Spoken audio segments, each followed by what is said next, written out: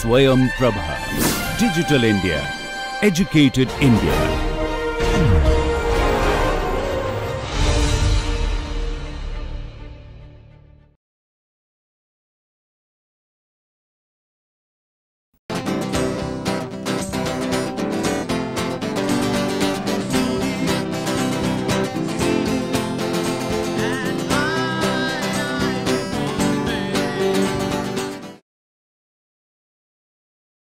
In today's lecture, we start off with discussion on axial flow turbines. Now, in aircraft engine or any other kind of gas turbine engine, axial flow turbine of course, is the heart of the engine, and it is the one that supplies power to the axial flow compressor, which we have been talking about in the last few lectures. So, the gas turbine engine actually derives its name from the axial turbine or the turbine that is embedded within the engine for supply of power. Now, axial flow turbine is one of the possible turbines. It is possible to have radial flow turbines, which we will talk about later on in this lecture series. So, today we start off with axial flow turbine. Now, as the name suggests, as in case of axial flow compressor, the flow is supposed to be essentially axial in nature. Now, which as we know in case of axial flow compressor, it does not quite fully go axial, it kind of zigzags through the blades. In case of axial flow turbine, that zigzagging is actually even more, mainly because as we shall see as we go along that the turbine blades are far more cambered or curved, and as a result of which the flow has to take very large turnings through the turbine blades, eventually exiting again axially. So, the flow generally in a very approximate sense remains sort of axial, and we shall see very soon that even the word axial, which essentially means that it should be parallel to the axis of the machine, is also not quite satisfied, because at various parts of the axial flow turbine we shall see that flow actually becomes at an angle to the axial axis of the machine. So, the name axial turbine was given something like 70-80 years back, and that name has remained unless you change it with a very complex name. It is not possible to describe exactly what is happening. So, axial flow turbine is a reasonably accepted name for turbine, just like in case of axial compressor. So, everybody understands what is meant, even though everybody knows that the flow is not exactly axial in the strict physical or mathematical sense. Now, axial flow turbine essentially comes after the combustion chamber in a gas turbine arrangement. So, before the combustion chamber comes the axial flow compressor, which we talked about, or any compressor for that matter, centrifugal compressor, which we shall do in this lecture series later on. Now, compressors come before the combustion chamber, and turbines come after the combustion chamber. Now, which is an indication that the flow going into the turbines is hot, coming out of the combustion chamber, which is what goes into the turbines. Now, this is a very old concept that the flow going into turbines should have very high potential energy. Now, the nomenclature potential energy essentially indicates that the flow has very high levels of internal energy.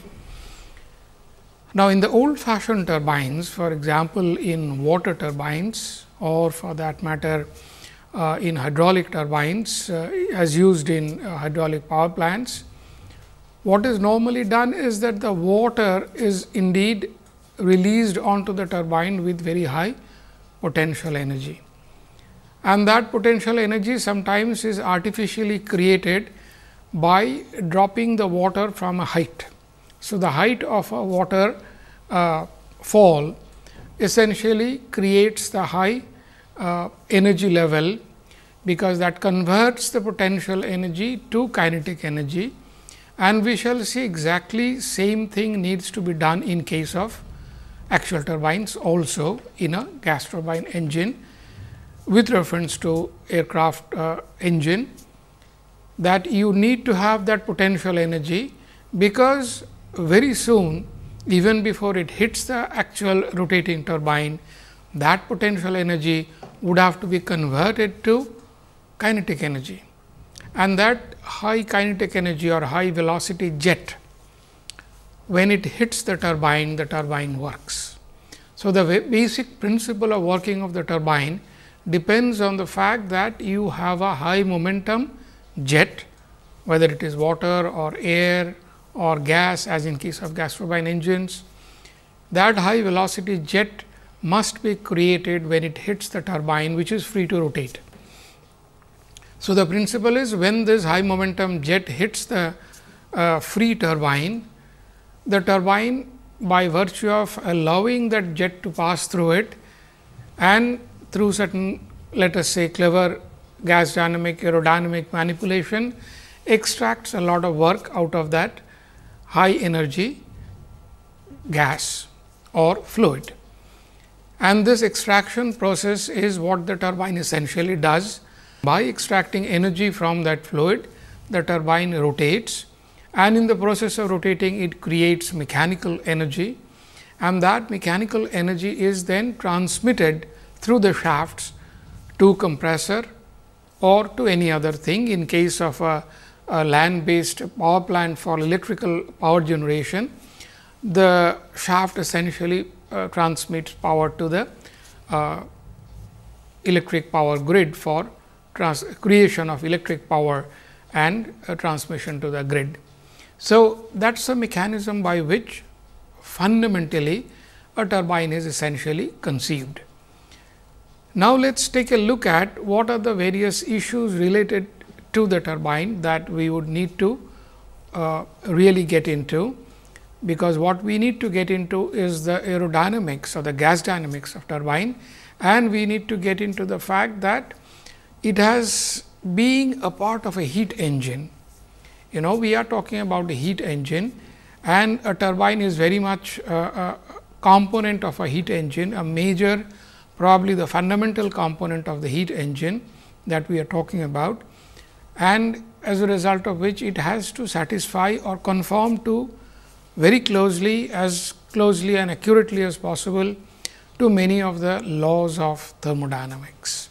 So, those laws of thermodynamics are extremely important with reference to the turbines. Probably they were a little less important when we were talking about axial flow compressors, because the heat energy was not of a great importance there, but in turbine the energy transaction involves a lot of heat energy, and hence the thermodynamics is quite an important issue. So, in today's class and maybe in the next lecture also, we will be talking a little about thermodynamics alongside aerodynamics. So, that we have a full understanding of the entire aerothermodynamics of the course. The coinage of the word aerothermodynamics has been done quite some time back, and many people prefer to use that terminology aerothermodynamics when we are talking about heat engine components like turbines. So, let us get into axial flow turbines and let us try to understand the basic introduction of how an axial flow turbine works and how it produces work. Now, an axial flow turbine basically can be an unit that is somewhere in the middle of the gas turbine engine, and this if it is used as a part of the gas turbine engine, and this is something which is conceived right at the beginning when the engine is designed or configured, and as I mentioned, it comes immediately after the combustion chamber. Combustion chamber is indeed of course, the stomach of the engine, because that is where the energy is put in, fuel is burnt, and it takes the working medium, that is air, to high energy level to very high temperature. So, energy is put in there. Compressor had already compressed the air to high pressure, and now that high pressure, high temperature gas is going into turbine. So, turbine gets a feed of high pressure, high temperature gas. Air is compressed by the compressor, and then fuel is burnt, and the air fuel mixture is being released to the turbine at very high temperature and pressure. So, this combination of high pressure and temperature, when released on the turbine, essentially is carrying itself with it a very high potential energy. When this potential energy, high potential energy is available, so one of the first things that the turbine would like to do is convert this potential energy to jet.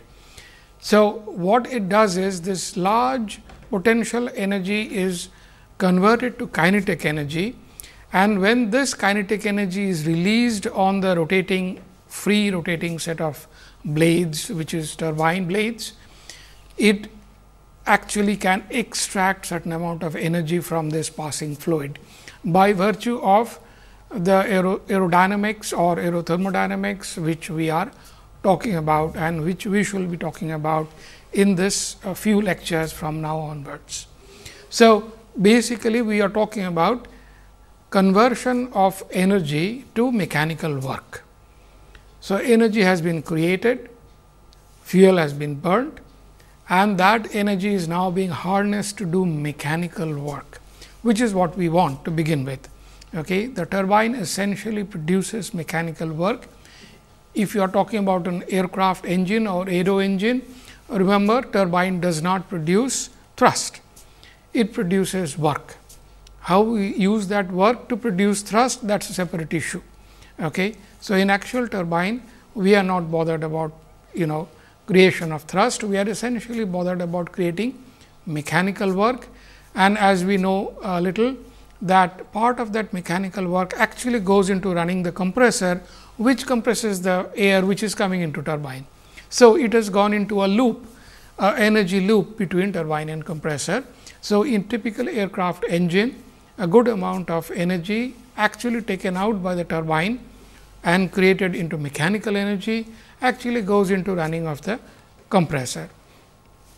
And that is the loop that takes away energy, and the remainder of the energy is used in creation of thrust. So, creation of thrust cannot be done with all the energy that is released in the combustion chamber. Only part of the energy would be eventually available for creation of thrust. Rest of it goes into the turbine compressor energy loop or work loop. So, let us see how the turbine now or what kind of turbines are normally used in extraction of energy from the passing hot high pressure gas, mainly air. What happens is, as I was just mentioning, the turbine takes out work, it passes on to the compressor, but there are two other possibilities. Okay. The one possibility in modern most of the modern civil or even military engines, that they are turbofans. So, much of the energy, especially in the civil aircraft application, much of the energy goes into from the turbine to the fan or a big fan, which is part of the turbofan. Now, this big fan creates a thrust of its own. It does not create thrust through the nozzle of the main hot engine. It creates what is known as cold thrust.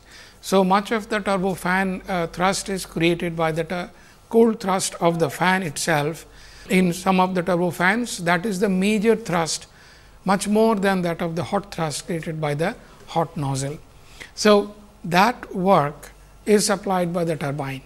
So, turbine directly supplies work to the fan, and fan by virtue of rotation creates a thrust very much like a propeller, as it used to be in the earlier days for 50 years. aircraft were flown with propellers. There were no turbofan engines or turbojet engines.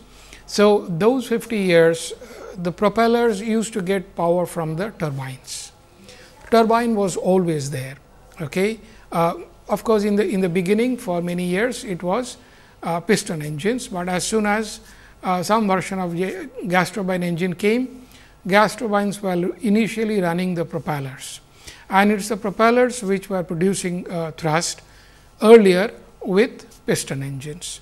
So, the thrust making was created by the propeller, and when the turbines came, turbine was supplying power instead of the array of piston engines. So, turbines had the job of supplying mechanical power, shaft power to propellers, to fans, to compressors. Okay. So, that is a basic job that the turbine has. Now, let us see what kind of turbines people have been using over the years, the fundamental nature of the turbines. If you look at this, you will see that there are two groups of turbine that has been identified here, and it is called a two spool axial flow turbine. The basic premise is that one group of turbine actually does work from the hot gas coming from the combustion chamber, and then having finished its work extraction, whatever energy is still left over is passed on to the another group of turbine, which is called LP or low pressure turbine. Because of the work done by the high pressure turbine, the pressure level has gone down, the potential energy level has gone down, and with a comparatively low potential energy, it has gone into the LP turbine, which then extracts a lot of work, and then that is passed on to the compressors or the fans. In this particular engine, for example, this LP turbine would be supplying a lot of power directly to the fan, a big fan of a big turbofan engine, whereas HP turbine or high pressure turbine would essentially be supplying power to the compressor, which compressed the air which was going into the combustion chamber before the fuel was burnt. So, many of the modern engines, the turbine like compressors, as we have seen before, is often split up in two groups. One is called the high pressure turbine, another is called the low pressure turbine, and high pressure turbine runs the high pressure compressor, low pressure turbine runs the low pressure compressor and or the big fan. In some of the engines, as you may have done before in some of the courses, there may be three groups of turbine. So, we may have a HP turbine, we may have a intermediate pressure IP turbine, and then we may have LP turbine or low pressure turbine. So, it is possible that many of the modern turbofan engines have three groups of turbine to run three groups of compressors and fans. Now, this is a split which is normally done by the engine designer.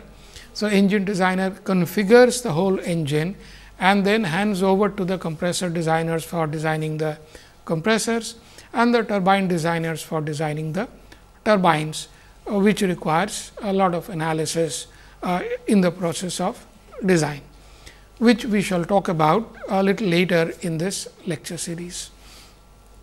So, turbines essentially can be in number of groups, and of course, all the groups together we call them multi-stage turbine. So, typically an aircraft engine today invariably has multi-stage turbine. Long back in the early days of when the gas turbine was used for powering aircraft, and it was running essentially let us say a propeller or a simple jet engine, only one stage of turbine was often used to run the entire set of compressors. So, when the engines were small, quite often a single stage of turbine was often sufficient to run all the compressors together, and then later on there were only two stages, and the split between LP and HP, all these splits were not there. So, a single spool set of turbines, maybe one, maybe two, were sufficient to run the entire set of compressors, which could have been 8, 10, 12 stages of multi-stage compressor. So, this multi-staging started very early, but the multi-spool came a little later, and now as I mentioned, you could have up to 3 spools of multi-stage turbines. So, we have to design, we have to analyze them stage by stage. We have to understand how the turbine works stage by stage, rotor, stator, or rather stator, rotor put together. In turbine, the stator comes first. So, those are the steps by which we have to understand the working of the turbine, and then finally analyze the turbines, which we shall be doing from next lecture onwards in detail, and then later on the design of the turbines. So, let us take a look at that one single stage, which is the fundamental unit of turbines or a multi-stage turbine. If you look at a single stage, typically it has a stator, which often sometimes people call a nozzle, and the reason is, as we shall see very soon, the shapes of the blades and the passage between the blades is that of a nozzle, and hence quite often it is called a nozzle. Another good reason why it is called nozzle is because, as we have just discussed, the job of the stator is to convert high temperature, high pressure gas. See, T01, P01 are very high, and it is coming with some actual velocity, which is not very high at this moment. Convert this high potential energy gas to high kinetic energy gas as it passes through the stator nozzle, and that is another reason why it is called often just a nozzle, because it actually is de facto doing the job of a nozzle by converting potential energy to kinetic energy, because that is what nozzle actually does. So, many of the stators in a turbine are essentially in many books and literature simply referred to as nozzle. The rotor, of course, is the free to rotate set of blades, which then extracts the energy. So, as the flow comes through the stator nozzle, it acquires very high kinetic energy. With that high kinetic energy, it impinges on the rotor, and the rotors made of certain aerodynamic shapes, aerofoil shapes, essentially manage to extract a lot of energy as that high energy gas is passing through the rotor, and in the process of passing through various laws of physics and thermodynamics, it manages to give up a lot of its energy to the rotor, and so the rotor acquires the energy in mechanical form of work by virtue of rotation, and then it passes on to the shaft, where the rotor blades are very firmly fixed with the help of a very well known inverted fir tree root attachment, and then this rotor is of course running the shaft, which powers the compressor or anything else that you would like to send power or work to. So, that is the basic mechanism by which the axial flow turbine essentially works, that you have a stator in which essentially high kinetic energy is created from high potential energy, and then the high kinetic energy jet is made to impinge on the rotor in a certain aerodynamic manner, which we shall see very soon. And if you can do that correctly, then with very high efficiency, the rotor can extract a lot of energy of that high energy internal energy gas. So, then that high internal energy is been converted now to external energy, kinetic energy, and then this is now taken away by virtue of rotation of the turbine in the form of mechanical work. So, that is the mechanism by which a single set of axial flow turbines work. The flow, as I mentioned, is generally axial, as is shown in the picture. If you take the median path right through the turbine, you will find it is more or less axial, which is parallel to the axis of the engine.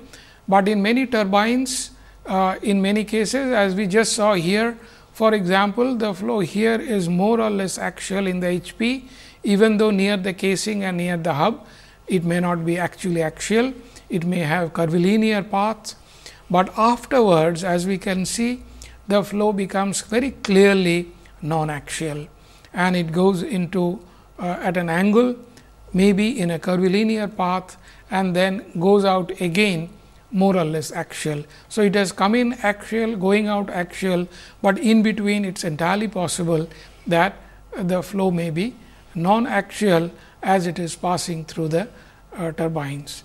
So, similarly, in a single stage, it is quite often approximately axial, but in reality the flow may be somewhat non-axial passing through the blades. Now, as I mentioned, let us take a quick look at some basic thermodynamics that is inevitable in a turbine discussion, because it is part of a heat engine.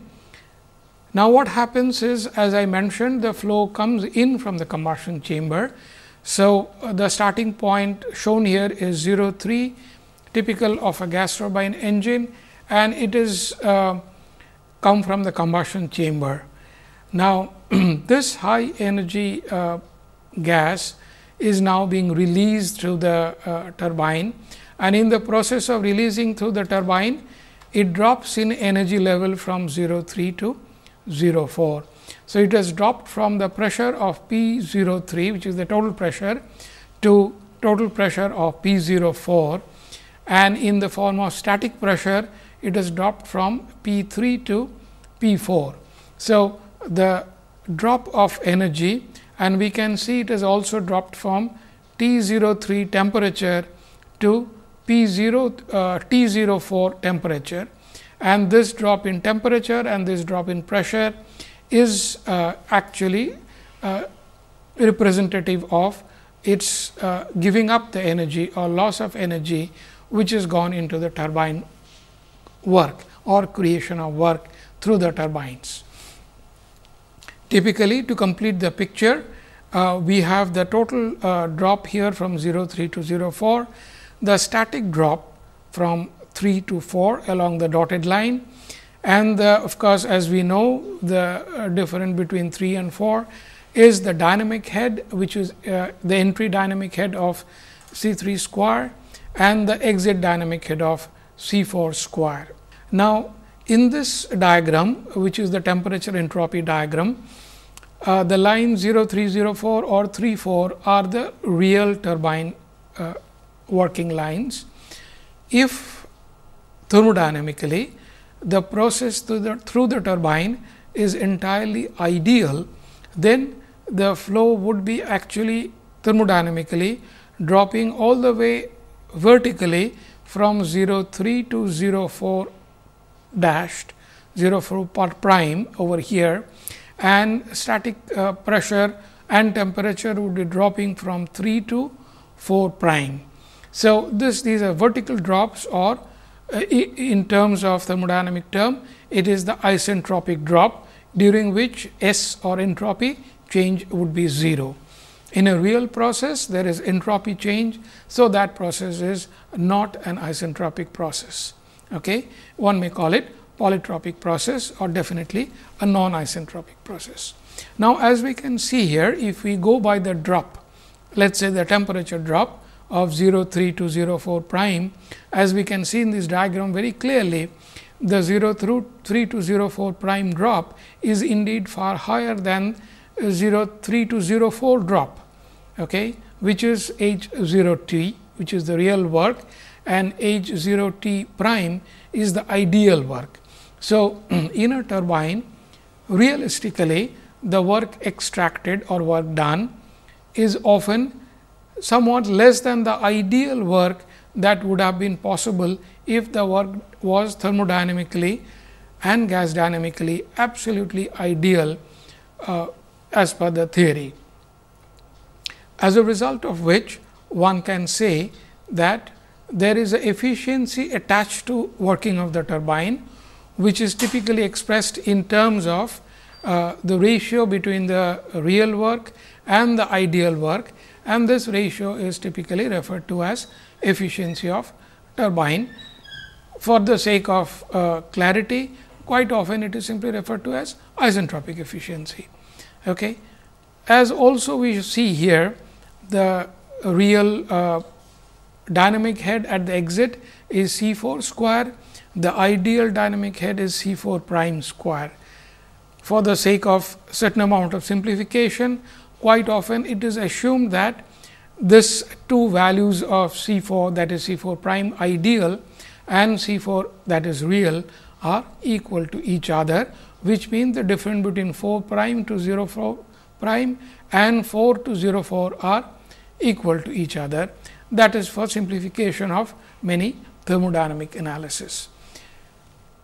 So, if we now look at various kinds of turbines, the way this work is extracted, there are essentially two kinds of turbines, which will be talked about in some detail from next lecture onwards. One is simply called the impulse turbine.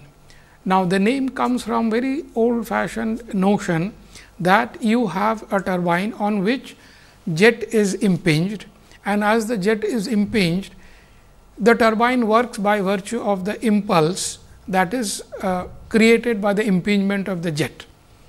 Okay. And as the flow is made to take a large amount of turn through the turbine, we shall see the turning very soon, it simply gives up a lot of work by virtue of turning. So, essentially it is the impulse of the jet when it hits the turbine, which creates the rotation of the free rotor blades, and that produces or helps the extraction of the work, and hence it is simply called an impulse turbine. Okay, because the work seems to be done by impulse force, that is the jet impinging on the free rotor. The other kind of turbine that developed later on, much later actually, and have been used now in gas turbine engines, in aircraft engines, it is called reaction turbine.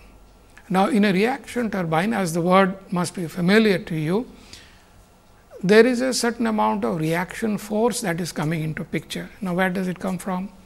It comes from the fact that as the flow is made to go through the turbine blades, the rotor blades, we have seen the flow going through the stator blades, goes through a nozzle kind of action, and which creates the jet.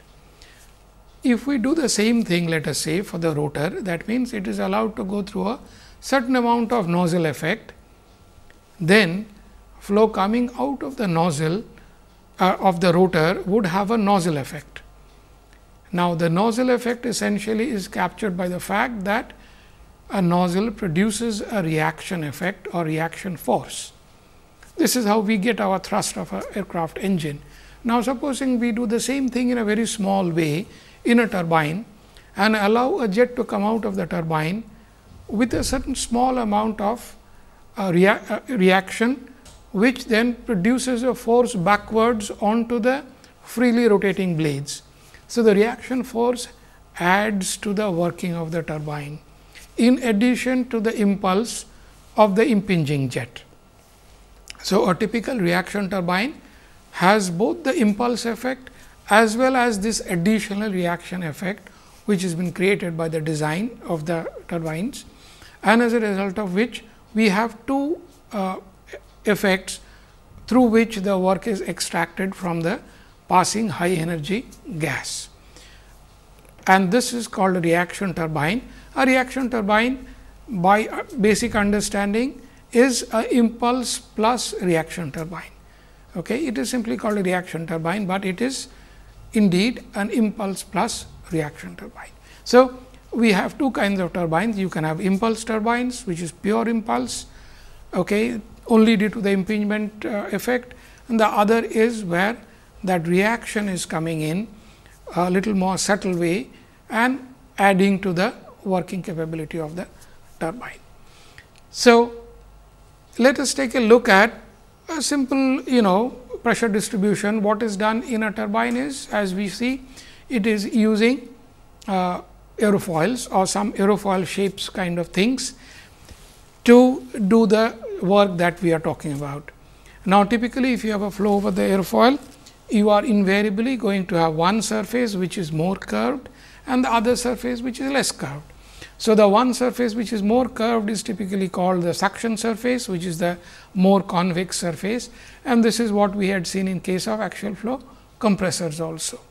The other surface, which is a concave surface, is actually called often the pressure surface, and on the suction surface you have acceleration and then deceleration or diffusion. On the pressure surface you have very mild continuous suction. So, on one surface you have very sharp lot of suction and then a little bit of diffusion. So, the net effect would be suction or acceleration, whereas on the pressure surface you have a continuous mild suction or acceleration. So, that when the two flows from suction and pressure surface meet up again at the trailing edge, the net effect would be a net acceleration through the blades. So, typically axial flow turbines effectively create a net acceleration through the blades, whereas in case of compressor, as we have seen, a similar pressure distribution would have shown that the flow has net deceleration through the blades. So, the flow through the compressors when net diffusive flows, through the turbines they would be net accelerating flows or expanding flows. We have a quick look at what these blades would be look like. If you take a cut through the blade, any blade, if you take just a cut, you would simply get this kind of aerofoil looking shapes. Now, what happens is flow, as we were discussing, when it comes to the stator or a nozzle, it goes through this passage, and this passage is a curved accelerating passage, hugely curved accelerating passage, as you can see, and this curved passage produces this jet, high velocity jet, which is shown here as C2, and then if it impinges and this rotor blade starts moving, it will have a motion. So, this air which is coming through will also experience a motion of the rotor, which is u, that means the rotor would seem to be moving away from the jet that is coming, and as a result the resultant velocity would be v or v2 coming into this moving blade. So, that is the velocity with which the flow is entering the moving blade. So, the flow was coming from the stator nozzle with C2, the blade is moving away with a velocity u, and the resultant velocity v or v2 is now going into this rotor blades. And then the rotor blades give out the velocity v3, which is relative to the moving blade, and then if you subtract the motion of the blade itself u again, you get the residual, that is C3, which is the exit velocity of the flow coming out of this turbine stage. These details would be done again and again, starting with the next lecture, and you would get to use this more and more as we go along in this lecture series. Now, this is just to tell you what is an impulse, what is a reaction. When the velocity v2 and v3 as shown here are equal to each other, that is when we call it a impulse turbine. On the other hand, the reaction turbine would have v3 clearly more than v2.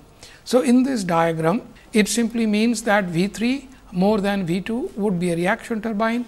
If they are equal, it is an impulse turbine. As we shall see later on as we go along, the values of u and v3 and v2 and even C3 would vary from root to the tip of a turbine. Now, those are the details you would do in the following lectures. So, to complete the picture of axial flow turbine, this is a diagram which we have put together. Details of this also would be done in more detail in the following lectures. Just to give you a quick idea of what is happening, from 0,1 to 0,2 the flow is going through the stator, that is the stator flow. So, this is the thermodynamic depiction of what is going through stator and rotor. So, that is the flow that is going through the stator, and 02 to 03 is the flow that is going through the rotor. Okay. And then of course, the static temperature drop 1, 2 and 3, corresponding pressure drop P 1, P 2 and P 3, and the corresponding dynamic heads, the ideal and the real ones, all of that is captured in this TS diagram. So, the flow from 0 to 1 to 2 station is the stator nozzle, 2 to 3 is the rotor, in which, as we have seen, it is possible that some amount of velocity acceleration has also taken place, which means V 3 as shown here is more than V 2. In impulse, they would be equal to each other. So, these are some of the things that comes out of the details of axial flow turbine, and these details would be talked about more and more as we go along in this lecture series. Just to complete today's lecture, I will just tell you what we are talking about in terms of efficiency, and as I mentioned, they are often called isentropic efficiencies, because the relative comparative reference point is the isentropic change of parameters. So, typically total to total efficiency is often given in terms of ratio of the work done of the real and the ideal. If the Cp is taken to be constant in both real and ideal frames, then it is essentially the temperature differential or the work or the temperature change across the turbine in real and in ideal, that the ratio of the two gives you the efficiency. Similarly, the static efficiency is the static temperature change real to static temperature change ideal, that gives you the static to static efficiency. In the denominator, the change can be split up in stator and rotor.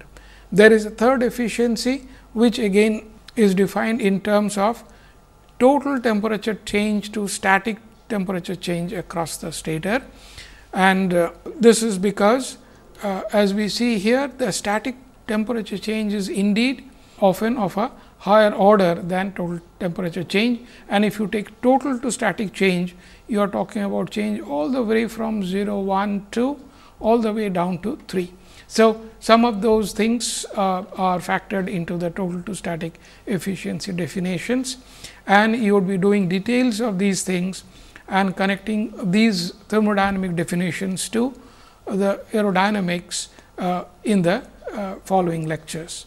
So, to complete the picture, it is possible to even define a rotor efficiency, which is essentially work done by the rotor in terms of temperature, compared to that with the ideal or isentropic temperature change.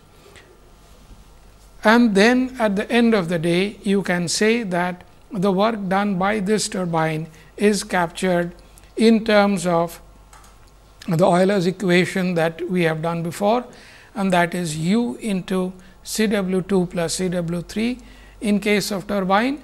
As we have seen in this particular diagram, the Cw2 and Cw3 are on two opposite sides of the axis or axial direction. As a result, they sort of add up. So, Cw2 shown here and Cw3 shown here kind of add up. So, these are the things that would be coming up in the next few lectures in more and more greater detail. So, this is how the work is done in axial flow turbine. So, today we have just introduced what is axial flow turbine, what kind of turbines are used typically in many gas turbine engines, some of the modern versions of them, what they look like, what kind of blade sections are used there, and then we have just started off with the theory of axial flow turbines, the aerothermodynamic theories of axial flow turbines, which we shall carry on in the next few lectures in more and more detail. Firstly, the two dimensional theories, and later on, as I mentioned, the flow becomes 3 dimensional, and we shall do the 3 dimensional theories to understand how a full axial flow turbine works. So, in the next lecture, you would be indeed doing the detailed 2 dimensional turbine aerodynamics and a little bit of thermodynamics maybe. So, that is what you will be doing in the next class, two dimensional flow, cascade flow in axial flow turbines.